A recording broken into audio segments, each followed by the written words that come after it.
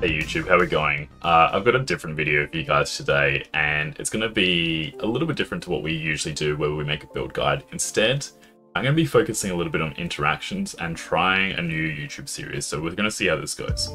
For reference, a few of my real life mates have just gotten into last Epoch, and they're playing the game pretty fresh, and they've been asking me a whole bunch of questions, and one of them was just like, you know, what should I do with this? And I was like, slam Frostbite, Frostbite's good.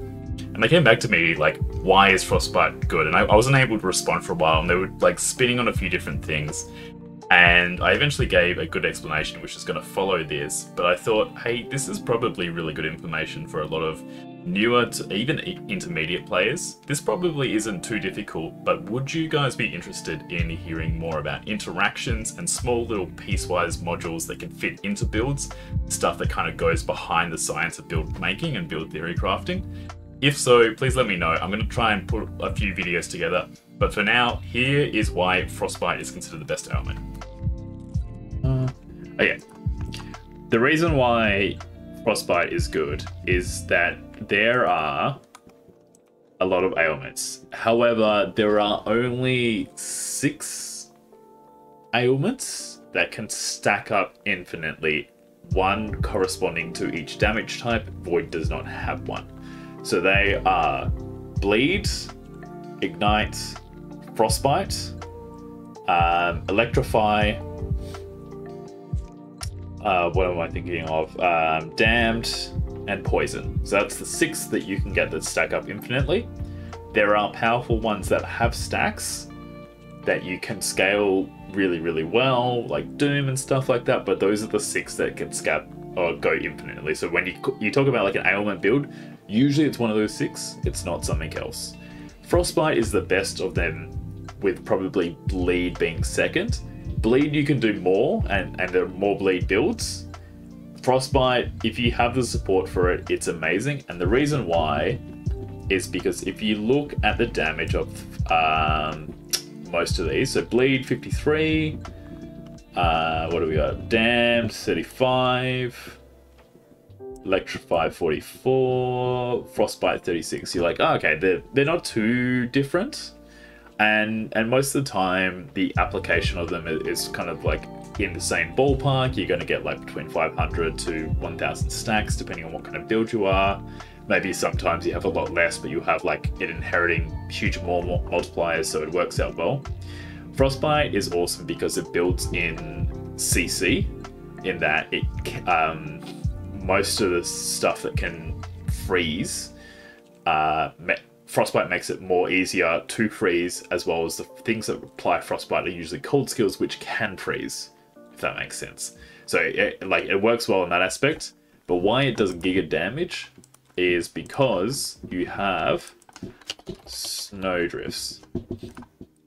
And snowdrifts are great. And if you look at the second line there, 2% cold penetration with Frostbite per 10% freeze rate multi. So there are these things called damage buckets, which is just like the things that multiply together. And you can put more in, right? So if you have like increased cold damage and increased damage over time, both of them would add together. They wouldn't be like multiplicative with each other, right? The ones that matter, so you've got the amount of stacks on it, which is usually a function of how much you're applying in, like with whatever attacks you have, like your hits per second, and your duration. So you can have Frostbite duration, and we'll talk about some really good gloves that go well with them, which is the Frostbite shackles, right? That's got a bit of Frostbite duration on it, as well as like a huge chance to Frostbite on hit, which is generic. It's very few sources of generic Frostbite on hit. Then you've got your increased damage, your percent increased damage. So that is cold damage, damage over time, elemental damage over time, cold damage over time. Your main stats, so if you use an ability like that scales with attunement, usually it's like 4% more damage per point of attunement. You can look over your skill. All that stuff gets added together. Usually that bucket will be around like 800% to 1k, and so because it's such a big bucket, it's usually not worth scaling, you know, massively. However, you do have access to elemental damage over time. So, whoops, let's just say we pick a ring, and we go we'll go damage over time. Damage, right? All affixes have these like very same affix bands, which is like cold damage is 40% to 60%, 40% to 60%.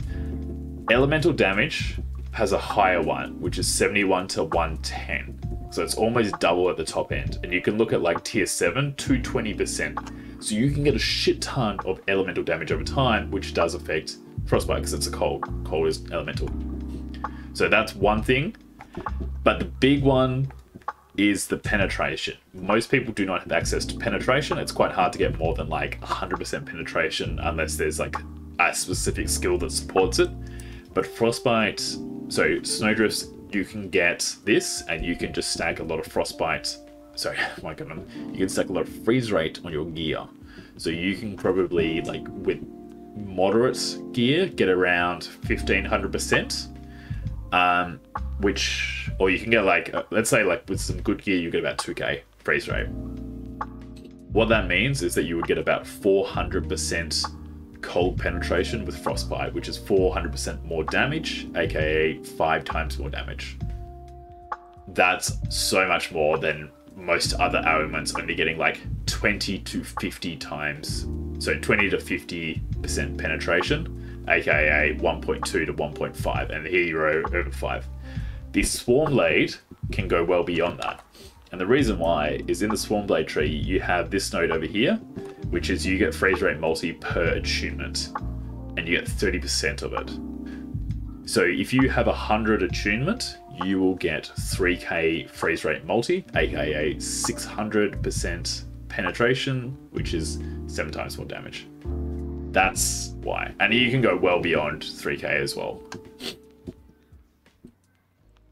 And then the Swarm Blade is also really good at just like getting lots of hits. So you are able to scale up the amount of stacks you can get very quickly. And you've just got like lots of support for, you know, additional penetration, additional Frostbite duration. Yeah, it's pretty nutty.